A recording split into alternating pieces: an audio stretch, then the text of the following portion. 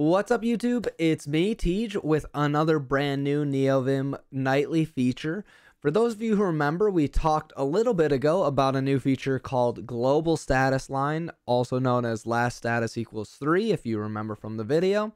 And I love this feature. It's been really nice, especially like on stream. I have really large text so that people can see, and so I like having as much space as possible for the status line along the bottom of my window down here, right? Because that means that I can actually still read it instead of only having about 5 characters width for a split, for example, right?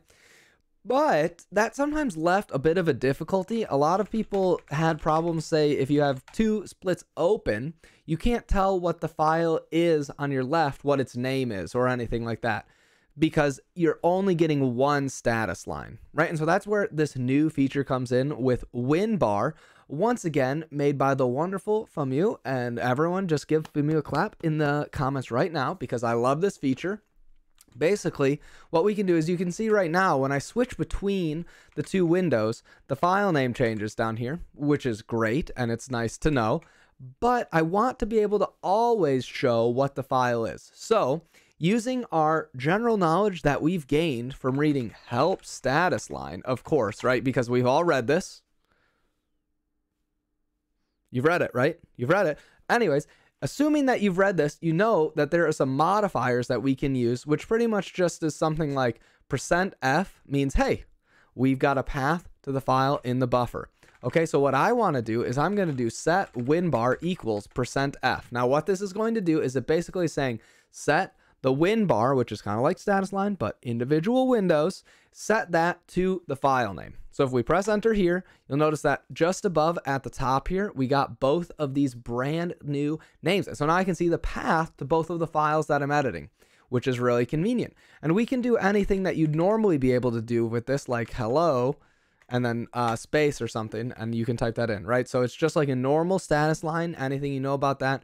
Most of the new like status line sort of plugins probably already are supporting this feature, or will be shortly as it gets a little bit more maturity. So if you're not familiar with how to do this, that's okay. Probably soon your status line plugin will cover this.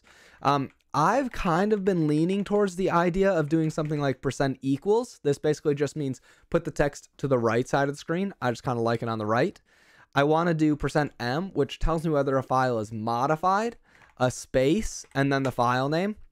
That's kind of where I've been feeling for like how I want mine to look. I'm still in the midst of tweaking it, but I wanted to get out this video. So basically though, what happens now is when I edit a file, I still get to see this nice plus that lets me know, I haven't saved that file yet. Because sometimes, you know, you're writing some code, you switch to a different buffer, you're writing some other code, you run the tests, and the tests don't pass, and you're like, how is this happening? What's going on? I didn't save the file yet, right? It's just like a classic kind of problem you might have. So I like to keep that around to know whether I've saved the file or not, or if I have any changes. Then when I write the file, that plus sign will disappear. That's just built into the normal status line stuff. Nothing too crazy there. Regardless, so that's pretty much the main parts of the feature. It's possible to set particular different winbars for different files and other things using the normal sort of semantics that we have for window options. Maybe we'll do a follow-up video. If anyone has some questions, leave them in the comments about what you're thinking about this feature. And with that, I think that's just the demo of winbar. Super excited to be using it. I'm going to be tweaking mine a little bit, and maybe I'll do an update when I figure out what I really sort of like to see in my winbar. Anyways, thanks everybody. I'll see you later.